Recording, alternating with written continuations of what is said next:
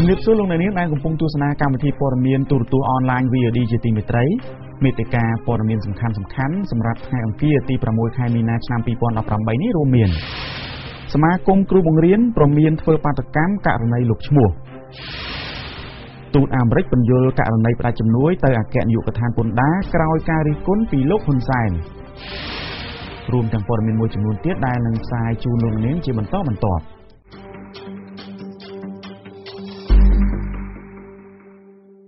ប្រិយមិត្តទូរទស្សនិកជនព័ត៌មានជាតិជាដំបូង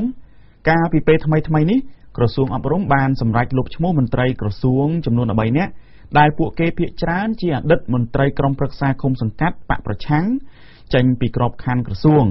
ដោយចោទថាអវត្តមានគ្មានច្បាប់អនុញ្ញាតនិងបោះបង់ការងារ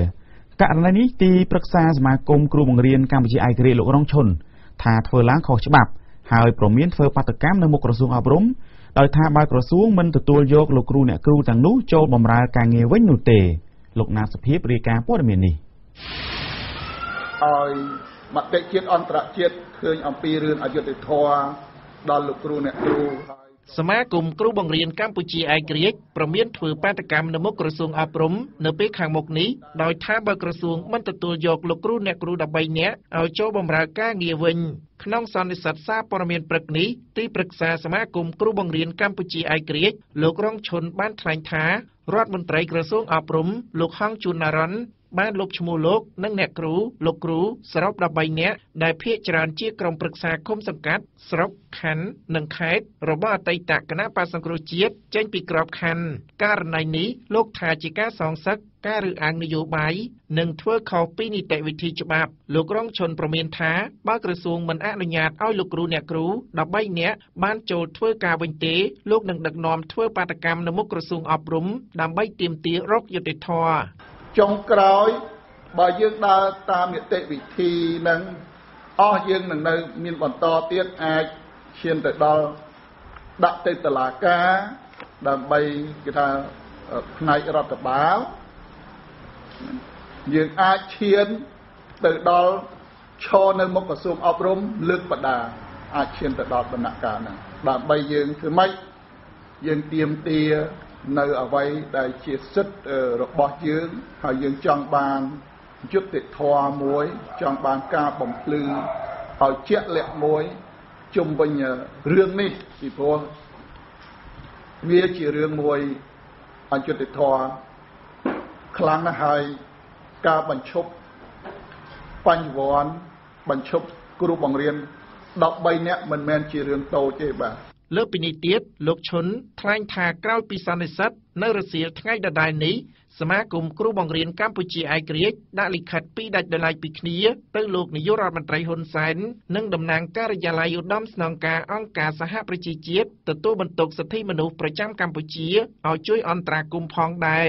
អតីតក្រុមប្រឹក្សាខេត្តព្រះសីហនុរបស់គណៈបក្សសង្គ្រោះជាតិលោកលីឌីដែលអះអាងថាក្រសួងអប់រំលុបឈ្មោះចេញពីក្របខ័ណ្ឌបានថ្លែងក្នុងសន្និសីទថាក្រសួងអប់រំលុបឈ្មោះលោកចេញពីក្របខ័ណ្ឌដោយមិនបានជូនដំណឹងទៅមន្ទីរនិងការិយាល័យអប់រំខេត្តនោះឡើយករណីនេះលោកថាក្រសួងធ្វើដោយអយុត្តិធម៌និងខុសពីច្បាប់ស្តីពីលក្ខន្តិកៈមន្ត្រីរាជការស៊ីវិលត្រង់មាត្រា40និងមាត្រា47 30ខែមករានេះលុបឈ្មោះខ្ញុំ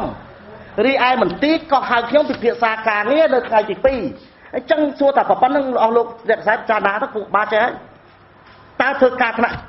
ប្រាក់ក្រោមជាតិហើយនឹងថ្នាក់ជាតិស៊ីសងតាំងនេះអត់ខាងក្រមនេះអត់ដឹងថាគេលុបខ្ញុំផងទេលុបថ្ងៃ30ខែ1ឃើញទេហៅខ្ញុំឲ្យចូលធ្វើការមន្ទីរហៅខ្ញុំចូលធ្វើការថ្ងៃ2ខែ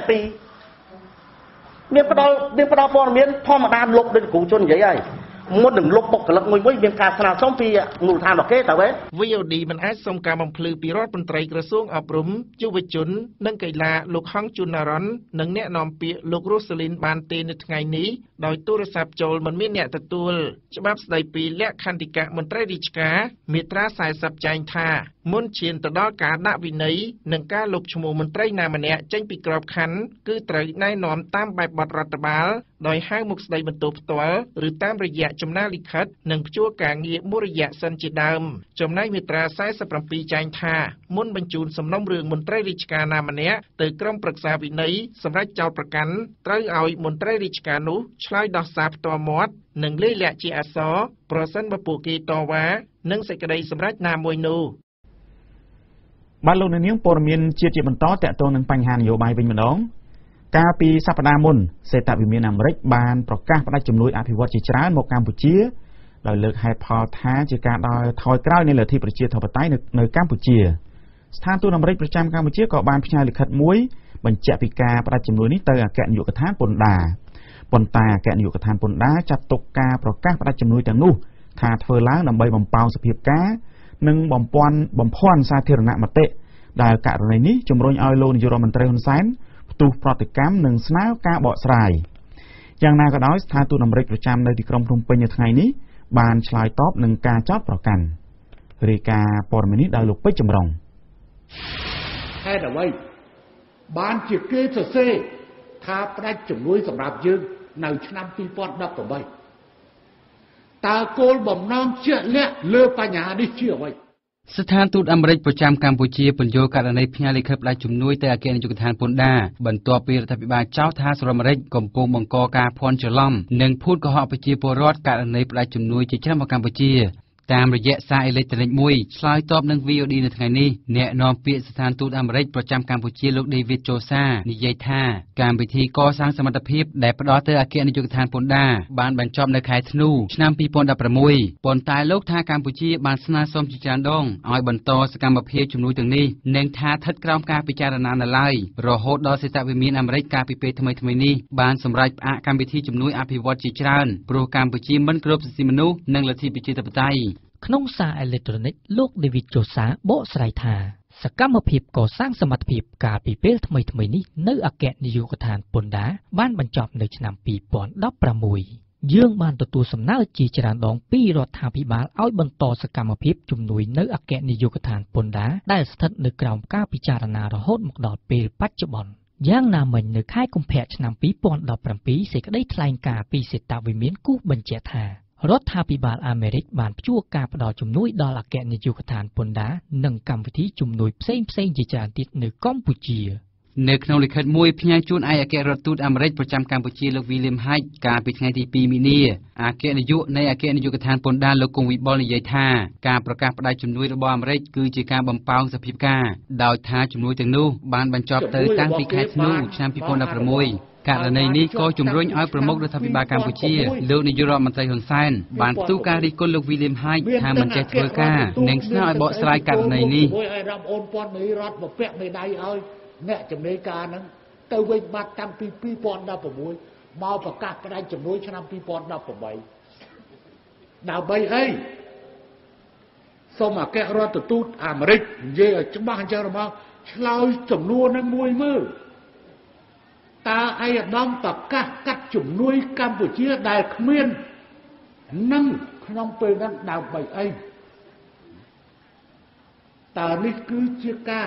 បំផន់មតិដោយសារតែអ្វីដែលឯកឧត្តមបានធ្វើឯកឧត្តមបានផ្សព្វផ្សាយតាមកាសែតតាមវិទ្យុសារសម្លេងសហរដ្ឋអាមេរិកខ្ញុំត្រូវតែនិយាយប្រាប់ទៅប្រជាជនរបស់ខ្ញុំឲ្យបានច្បាស់ប្រជាជនកម្ពុជាទាំងឡាយទាំង16លាននាក់ត្រូវច្បាស់ថាយើងមិនបានទទួលជំនួយអាមេរិកទៅលើបញ្ហាវិស័យពន្ធដារទេកាលពីថ្ងៃទី27កុម្ភៈរដ្ឋាភិបាលទីក្រុង Washington បានប្រកាសផ្តាច់ជំនួយជាច្រើនមកកម្ពុជាដោយថារដ្ឋាភិបាលរបស់លោកហ៊ុនសែនកំពុងដឹកនាំឆ្ពោះទៅរករបបផ្ដាច់ការដោយជាការរំលាយដោយគណៈបក្សសង្គ្រោះជាតិនៅមុនការបោះឆ្នោតការបង្ក្រាបលើក្រុមអង្គការសង្គមស៊ីវិលនិងបណ្ដាញសារព័ត៌មានឯករាជ្យបាទជាបន្តគឺជាព័ត៌មានមកពីខាងខេត្តសៀមរាបឯនោះវិញរបាយការណ៍របស់សមត្ថកិច្ចបង្ហាញថាទារការចម្លែកមួយបានកើតនៅក្នុងមន្ទីរពេទ្យគុណធបុប្ផាខេត្តសៀមរាបមានក្បាល2និងបេះដូងចំនួន6ថតបើតាមការចុះផ្សាយរបស់អគ្គស្នងការដ្ឋាននគរបាលជាតិបានឲ្យដឹងថាទារការនេះកើតកាលពីរសៀលថ្ងៃទី3ខែមីនានគរបាលជាតិឲ្យដឹងទៀតថារហូតដល់ពេលនេះ គ្រូពេទ្យមិនទាន់ឲ្យឪពុកម្ដាយចេញពីពេទ្យទេដោយសារតែសុខភាពទារិកានិងម្ដាយចុះខ្សោយខ្លាំងត្រូវការសង្គ្រោះ ស្វាគមន៍មកកាន់ប្រព័ន្ធឆ្លើយព័ត៌មានជាសំឡេង VOD ដើម្បីប្រើប្រាស់ប្រព័ន្ធឆ្លើយតបជាសំឡេងលោកអ្នកគ្រាន់តែទូរស័ព្ទទៅលេខ 070 221 142 រួចស្ដាប់តាមការណែនាំដូចខាងក្រោមសូមចុចលេខ 1 សម្រាប់ព័ត៌មានថ្មីៗសូមចុចលេខ 2 សម្រាប់ព័ត៌មានវិភាគសូមចុចលេខ 3 សម្រាប់ព័ត៌មានបទយកាលោកអ្នកក៏អាចស្ដាប់ឡើងវិញនៅព័ត៌មានទាំងអស់ដែលគ្រាន់តែលោកអ្នកចុចសញ្ញាផ្កាយនៅក្នុងប្រព័ន្ធឆ្លើយព័ត៌មានជាសំឡេងនេះលោកអ្នកក៏អាចរាយការណ៍ព័ត៌មានទាន់ហេតុការណ៍ផ្សេងៗមកកាន់ក្រុមអ្នកយកព័ត៌មានរបស់ VOD ដែលគ្រាន់តែលោកអ្នកស្ដាប់តាមការណែនាំរួចចុចលេខ 4 ហើយចាប់ផ្ដើមរាយការណ៍ព័ត៌មានរបស់លោកអ្នកបន្ទាប់ពីឮសំឡេងប៊ីបហើយពេលដែលលោកអ្នកបញ្ចប់ការរាយការណ៍ហើយនោះលោកអ្នកគ្រាន់តែចុចសញ្ញាត្រង់ជ្រូកដើម្បីបញ្ចប់ជាការស្រេចព័ត៌មានបន្ថែមពីប្រព័ន្ធឆ្លើយព័ត៌មានជាសំឡេង VOD សូមទូរស័ព្ទមកកាន់ 060 412 999 ប្រិយមិត្តទូរទស្សនិកជនព័ត៌មានជាតិបន្តតាក់ទងទៅនឹងវិវាទការងារកម្មករវិញម្ដងកាលពីម្សិលមិញនេះកម្មកររាប់សិបនាក់បានរកកិច្ចអន្តរាគមន៍ពីលោកនាយករដ្ឋមន្ត្រីហ៊ុនសែនឲ្យជួយដោះស្រាយសំណងខណៈថៅកែបិទទ្វាររោងចក្ររត់ចោលរយៈពេល2ឆ្នាំហើយអត់បើកប្រាក់ឈ្នួលនិងប្រាក់អត្ថប្រយោជន៍ផ្សេងៗជូនពួកគេលោកខុតសុគន្ធលំអិតព័ត៌មាននេះ ក្រុមកម្មករកម្មការិនីបម្រើការងារនៅរោងចក្រមួយក្នុងសង្កាត់ទូសង្កែខណ្ឌឫស្សីកែវរាជធានីភ្នំពេញកាលពីម្សិលមិញប្រមូលផ្ដុំគ្នាដាក់ញត្តិនៅខុទ្ទកាល័យនាយករដ្ឋមន្ត្រីដើម្បីសូមអន្តរាគមន៍ដោះស្រាយសំណងក្រោយរោងចក្រនោះបិទទ្វារថៅកែរត់ចោលរយៈពេល2ឆ្នាំហើយអត់បើកប្រាក់ឈ្នួលចុងក្រោយនិងប្រាក់អត្ថប្រយោជន៍ផ្សេងៗប្រាប់ VOD កន្លែងដាក់ញត្តិនៅខុទ្ទកាល័យនាយករដ្ឋមន្ត្រីកាលពីថ្ងៃទី5មីនានេះកម្មការិនីម្នាក់អ្នកស្រីហនសេងហ៊ុនឲ្យដឹងថាថៅកែរោងចក្រខូស៊ីងបានបិទទ្វាររោងចក្ររត់ចោលកម្មករតាំងពីខែកញ្ញាឆ្នាំ2016មកម្លេះដោយរហូតមកដល់ពេលនេះក្រុមកម្មករមិនទាន់ទទួលបានសំណងនោះទេអ្នកស្រីបន្តថាបន្ទាប់ពីឮលោកនាយករដ្ឋមន្ត្រីប្រកាសថ្មីៗនេះដោយបញ្ជាទៅក្រសួងពាក់ព័ន្ធឲ្យយកថវិការដ្ឋដោះស្រាយសំណងជូនកម្មករដែលថៅកែរត់ចោលពួកគាត់ក៏នាំគ្នាមកដាក់ញត្តិនៅខុទ្ទកាល័យដើម្បីសុំទៅលោកហ៊ុនសែនជួយដោះស្រាយសំណងដែរជួបផលលំបាកហ្នឹងជួបច្រើនណាធម្មតាយើងនៅពេញយើងត្រូវការលុយចាស់ជួទីចុកចំណាយអញ្ចឹងទៅមិនមានតែត្រឹមហ្នឹងឯងដល់ត្រង់ថាដល់អ្នកស្រុកទៀតដល់អ្នកស្រុកព្រោះអីយើងត្រូវការលុយហើយយើងយកពីអង្គការមកជួយគ្រួសារយើងត្រូវការធ្វើការមួយខែផ្ដល់ឲ្យគាត់ដែលយើងអត់ធ្វើការអញ្ចឹងវាត្រូវអត់មានសេដ្ឋកិច្ចអីឲ្យគាត់ទៀតអញ្ចឹងវាពិបាកធម្មតាអង្គការយើងអត់បងគេមានការរឹបអូសរឹបអីអញ្ចឹងដាក់ប្លង់ដីគេយកប្លង់ដីយើងដាក់អញ្ចឹងណាកាលពីខែកុម្ភៈកន្លងទៅនេះលោកនាយករដ្ឋមន្ត្រីហ៊ុនសែនបានបញ្ជាផ្ទាល់មាត់ទៅក្រសួងពាក់ព័ន្ធឲ្យចុះដោះស្រាយបញ្ហាក្រុមកម្មករជាបន្ទាន់បន្ទាប់ពីថៅកែរោងចក្រកាត់ដេរនានាបានរត់ចោលដោយលោកបានប្រកាសផ្ដល់ថវិកាជាង$4 លានទៅកម្មករដើម្បីទូទាត់សំណងកម្មករម្នាក់ទៀតលោកថនសវីនិយាយថាថៅកែរោងចក្រខូស៊ីកជំពាក់លុយកម្មករម្នាក់ចន្លោះពី$1,000ទៅ$2,000ដែលសរុបជាពាក់កម្មករទាំងអស់ជាង$90,000លោកបន្តថាការអូសបន្លាយមិនដោះស្រាយសំណងជូនកម្មករនេះបានធ្វើឲ្យពួកគាត់ជួបផលលំបាកច្រើនដូចជាខាត់ពេលដើរតវ៉ានិងគ្មានថវិកាសម្រាប់ចាយវាយប្រចាំថ្ងៃជាដើមតែចំពោះខ្ញុំមួយក៏ជាង1000តែពួកខ្ញុំចិត្ត2000ហ្នឹងបងខ្ញុំអត់មានអីទេនៅលើករៀន10សំភារមេដល់ដៃជួយដល់ស្រាយរឿងកម្មករអស់ហ្នឹងបងណាគាត់ដឹងលឺហើយគាត់ជួយដល់ស្រាយពីព្រោះវាយូរហើយបងតាំងពីថ្ងៃ8ខែ9ឆ្នាំ2016រហូតដល់ឆ្នាំនេះហ្នឹង2018ហើយមន្ត្រីខុទ្ទកាល័យគឺលោកគង់ចម្រើនបានទទួលញត្តិពីក្រុមកម្មករនិងបានសន្យាបញ្ជូនញត្តិនោះទៅក្រសួងការងារជាអ្នកដោះស្រាយបន្ត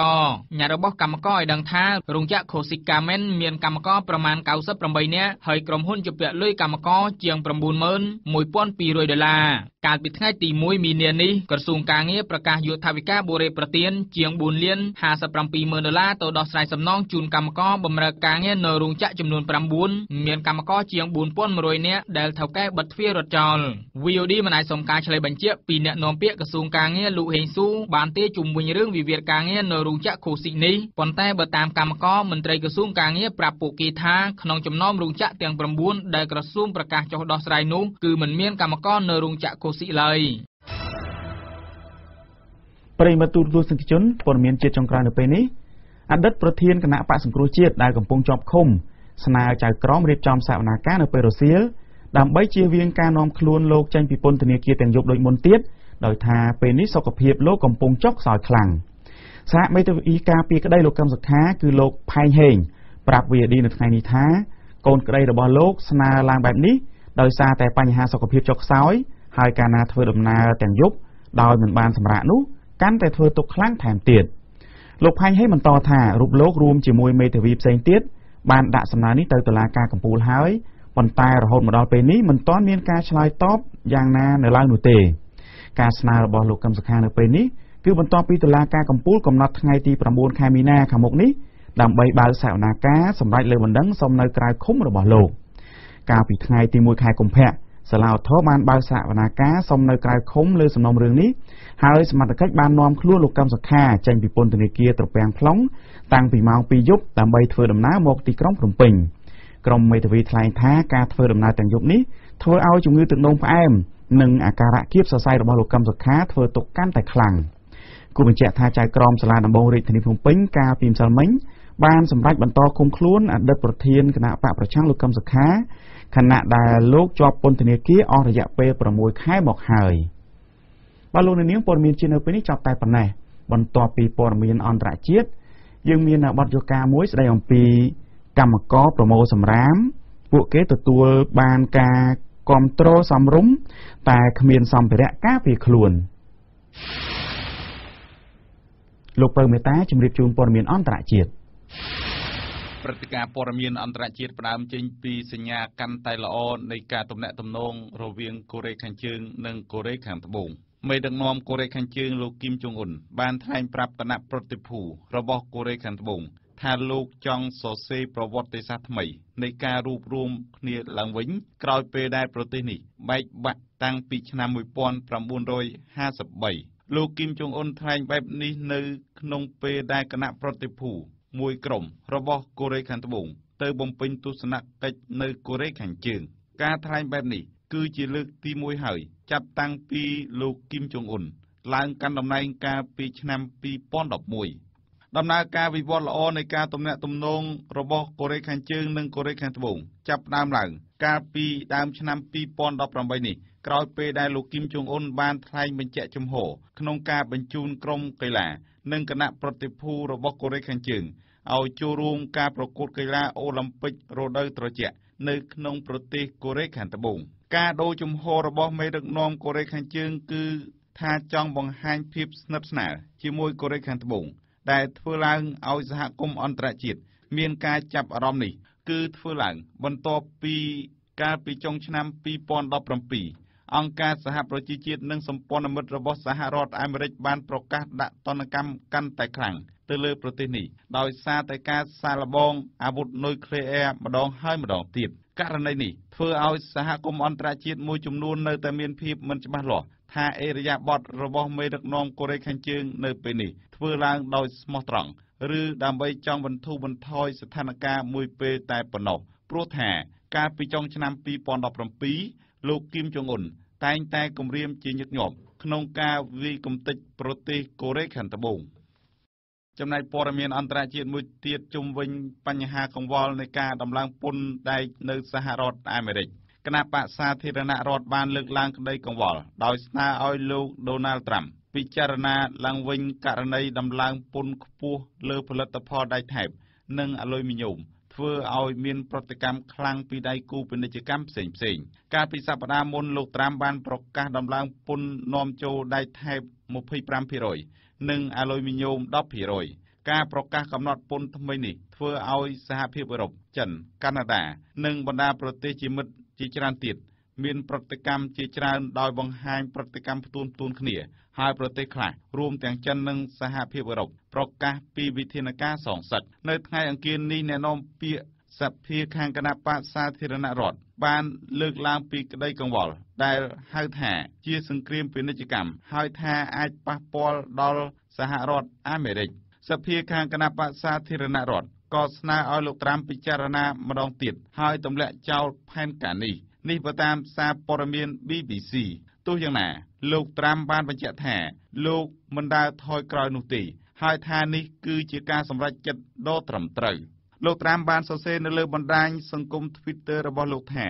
កន្លងទៅប្រទេសជាមិត្តនិងប្រទេសជាសត្រូវជាច្រើនបានទទួលផលពីសហរដ្ឋអាមេរិកតាមរយៈការធ្វើពាណិជ្ជកម្មមិនស្មើភាពគ្នាលោកត្រាំបញ្ជាក់ថាការមិនដើរថយក្រោយនេះព្រោះថា ពេលនេះគឺជាពេលដែលត្រូវផ្លាស់ប្ដូរគឺពេលដែលសហរដ្ឋអាមេរិកត្រូវខ្លាំងក្លាជាថ្មីម្ដងទៀតលោកត្រាំបានបន្ទោសថាដោយសារតែភាពល្ងងខ្លៅនៃការរៀបចំគោលនយោបាយនៅពេលកន្លងទៅធ្វើឲ្យសហរដ្ឋអាមេរិកខាតបង់អស់$800,000 លានក្នុងមួយឆ្នាំសម្រាមគឺជាប្រភពនៃមេរោគបច្ចុប្បន្នកម្មករប្រមូលសម្រាមនៃក្រុមហ៊ុនស៊ីនទ្រីជាច្រើនអ្នកកំពុងប្រមូលសម្រាមទាំងនោះដោយភាគច្រើនពួកគេពុំមានសម្ភារៈសុវត្ថិភាពដូចជាស្រោមដៃម៉ាស់ខោអាវឬស្បែកជើងកវែងសម្រាប់ការពារខ្លួននោះទេពួកគេទាំងនោះថាពួកគេទទួលបានការគាំទ្រច្រើនពីក្រុមហ៊ុនតែសម្ភារៈការពារខ្លួនទាំងនោះគឺគ្មានទេខណៈដែលក្រុមហ៊ុនអះអាងថាខ្លួនធ្លាប់ជំរុញឲ្យពួកគេប្រើប្រាស់ឧបករណ៍ទាំងនោះដែរតែកត្តាដែលធ្វើឲ្យក្រុមហ៊ុនលែងផ្ដល់ឲ្យនោះគឺមកពីកម្មករខ្លួនឯងផ្ទាល់សូមទស្សនាបទយកាដែលរៀបរៀងឡើងដោយលោកហ៊ុនសេរីវត្ត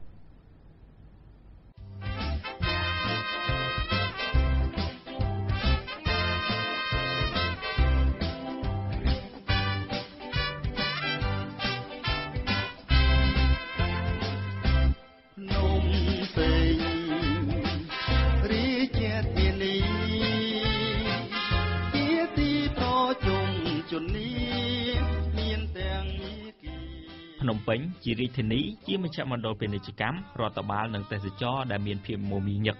ជារាជធានីនៃប្រទេសមួយពិតណាស់ត្រូវការសោភ័ណភាពនិងភាពស្អាតជាប់លាប់ជានិច្ចហើយអ្នកដែលធ្វើឲ្យទីក្រុងរក្សាបាននូវកេរ្តិ៍ឈ្មោះនោះពិតមិនអាចខ្វះអ្នកប្រមូលសម្រាមនោះទេរហូតមកដល់បច្ចុប្បន្នកម្មករមួយចំនួនប្រមូលសម្រាមនៅក្រុមហ៊ុនសិនទ្រីជាក្រុមហ៊ុនសម្អាតរាជធានីលើកឡើងថាពួកគេបានទទួលការគាំទ្រច្រើនរួមមានទាំងការគាំទ្រពីរដ្ឋាភិបាលតាមរយៈបេឡាជាតិរបបសន្តិសុខសង្គមចំណាយប្រាក់ខែក៏ពួកគេយល់ថាសមរម្យអាចទទួលយកបានប៉ុន្តែអ្វីដែលពួកគាត់នៅតែប្រឈមក្នុងការងារនោះគឺកង្វះសម្ភារៈការពារខ្លួនដែលរួមមានស្រោមដៃស្បែកជើងខោអាវការពារនិងម៉ាស់ជាដើមពួកគេមួយចំនួនថាពេលខ្លះពួកគេត្រូវបានមុតដៃជើងហើយការដកដង្ហើមស្រូបយកក្លិនស្អុយកម្មករប្រមូលសម្រាមនៅក្បែររោងចក្រមួយជិតផ្លូវលូ5ផ្លូវវែងស្រេងលោកអៀនទូចដែលទើបតែលើកបាវសម្រាមដោយដៃផ្ទាល់បោះចូលទៅលើឡានរៀបរាប់ថាលោកបានចូលធ្វើការជាអ្នកប្រមូលសម្រាមនេះចាប់ពីឆ្នាំ2015មកហើយថាក្រុមហ៊ុនបានផ្ដល់សេវាសុខភាពក៏ដូចជាផ្ដល់នូវអត្ថប្រយោជន៍ផ្សេងៗផងដែរតែចំពោះសម្ភារៈការពារខ្លួនលោកថាក្រុមហ៊ុនពុំបានប្រគល់ឲ្យលោកនោះទេលោកថាលោកធ្លាប់មុតដៃជាច្រើនដងក្នុងពេលប្រមូលសម្រាមតែទោះជាយ៉ាងណាលោកថាអ្វីដែលក្រុមហ៊ុនផ្ដល់សម្រាប់លោកគឺគ្រប់គ្រាន់ហើយអត់អីទេបងអត់អីទេជំនាញម្លងយើងថ្ងៃណាមួយយើងរៀងស៊ាំហើយបាទការចូលដំបងមានការពិបាកដែរទាំងដៃទាំងពីរកំពុងកាន់ដោយផ្ទាល់ប្រដាប់ជោគសម្រាមពុំមានម៉ាស់ការពារនិងស្បែកជើងកវែងនោះទេខណៈដែលស្ថានភាពនៅកន្លែងធ្វើការរបស់លោកពោពេញទៅដោយសម្រាមនោះលោកកុសលជាកម្មករម្នាក់ទៀតមានអាយុ25ឆ្នាំបានប្រាប់អ្នកយកព័ត៌មាន VOD ថាលោកបានបម្រើការជាអ្នកប្រមូលសម្រាមនេះតាំងពីឆ្នាំ2015ហើយក្រុមហ៊ុនបានទទួលខុសត្រូវច្រើនចំពោះកម្មករចំពោះផ្នែកសុខភាពតែថាសម្ភារៈការពារសុខភាពសម្រាប់ក្រុមកម្មករនៅពុំទាន់អាចទទួលយកបាននោះទេសម្រាប់ច្រើនមានខ្ចប់វាស្រួលខ្លាចថាយើងយកមករាយចឹងវាពិបាកវិញបងបាទតែយើងចងថងមកយើងអាចសម្អាតដូចគ្នាចឹងបងខ្ញុំក៏ទៅថាប្រាក់ខែប៉ុណ្ណឹងថាគ្រប់គ្រាន់របស់ខ្ញុំបងថាចង់ឲ្យមានស្រោមដៃស្រោមជើងចឹងបងការពារមេរោគដល់ពេលចឹងការពារអំបែងដែរបងដល់ពេលចឹងយើងអត់មានស្រោមដៃស្រោមជើងដល់ពេលយើងធ្វើការជួនកាលយើងមិនបានប្រយ័ត្នមុនអំបែងមុនអីវាពិបាកដែរចឹងបងទើបតែអូររទេសសម្រាមចេញពីម្ដុំបន្ទប់ជួលរបស់កម្មកររោងចក្រកម្មករប្រមូលសម្រាមវ័យចំណាស់បន្តិចលោកនូទូចមានម៉ាស់មួយប៉ុណ្ណោះដែលលោកទិញដោយខ្លួនឯងថាលោកមានអាជីពជាអ្នកប្រមូលសម្រាមនេះជាង12ឆ្នាំហើយនិងថាក្រុមហ៊ុនធ្លាប់ផ្ដល់ជូនលោកនៅសម្ភារៈការពារមួយចំនួនផងដែរតែរហូតមកដល់ពេលនេះសម្ភារៈទាំងនោះបានខូចបាត់បង់និងខូចគុណភាពប្រើប្រាស់អស់ទៅហើយលេចឲ្យគេឲ្យតែថ្ងៃ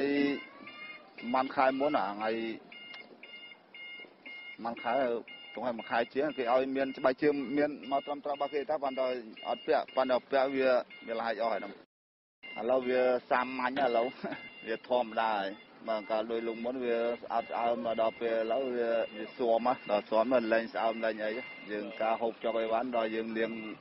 ដៃលាងអីលាងទឹកសាប៊ូលាងអីទៅទោះជាយ៉ាងណាការធ្វើការដោយផ្ទាល់ជាមួយនឹងសម្រាមបែបនេះបើទោះបីជាពេលនេះកម្មករទាំងនោះពុំទាន់មានបញ្ហាសុខភាពណាមួយធំដុំក៏ដោយតែផលប៉ះពាល់ដល់សុខភាពរយៈពេលវែងវាអាចនឹងកើតមានមួយចំនួនផងដែរ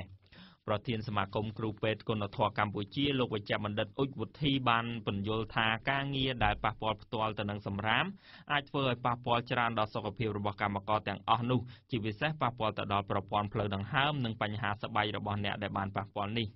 ធ្វើការផ្ទាល់មួយសម្រាមផលប៉ះពាល់វែងដូចជា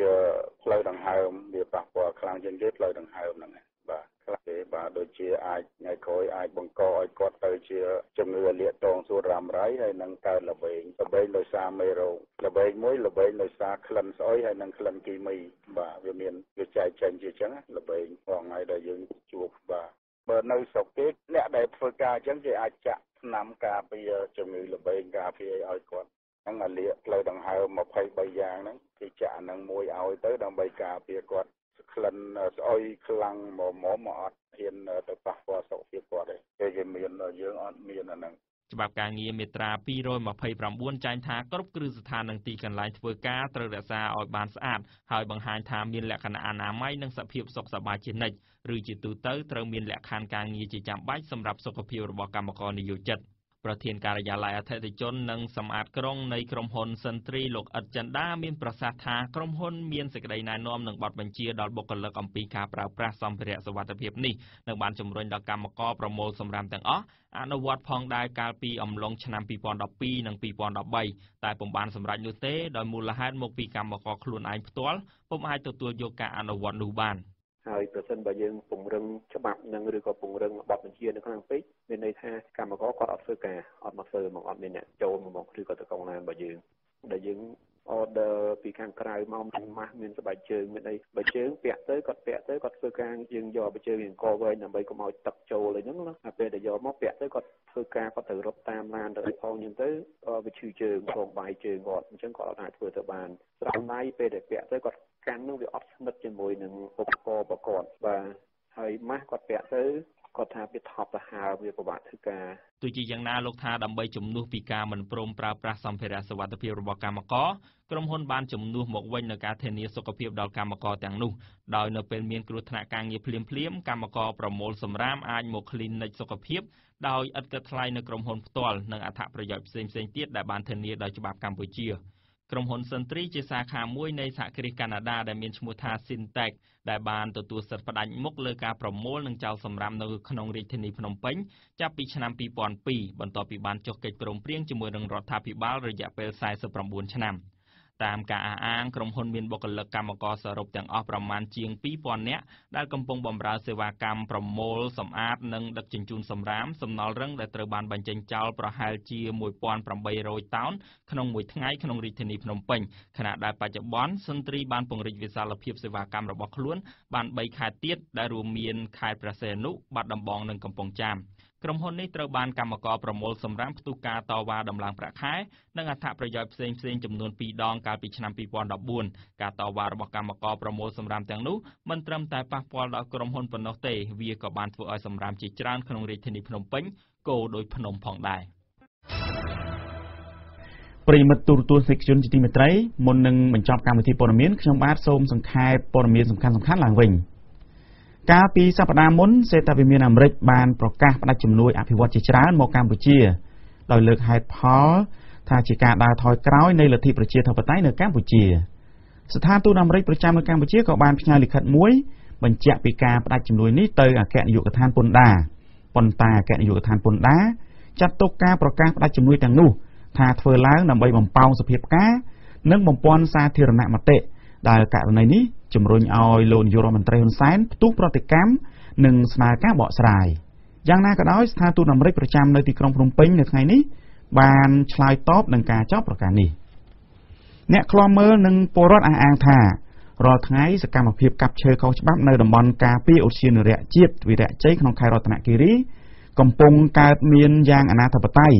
ដោយមិនមានអាជ្ញាធរណាចោះទប់ស្កាត់នោះទេមិត្តទូរទស្សនិកជនជាទីគោរពកម្មវិធីព័ត៌មានទូរទស្សន៍អនឡាញ VOD ដែលបានផ្សាយជូននៅពេលនេះចប់តែប៉ុណ្ណេះសូមអរគុណនិងសូមជម្រាបលា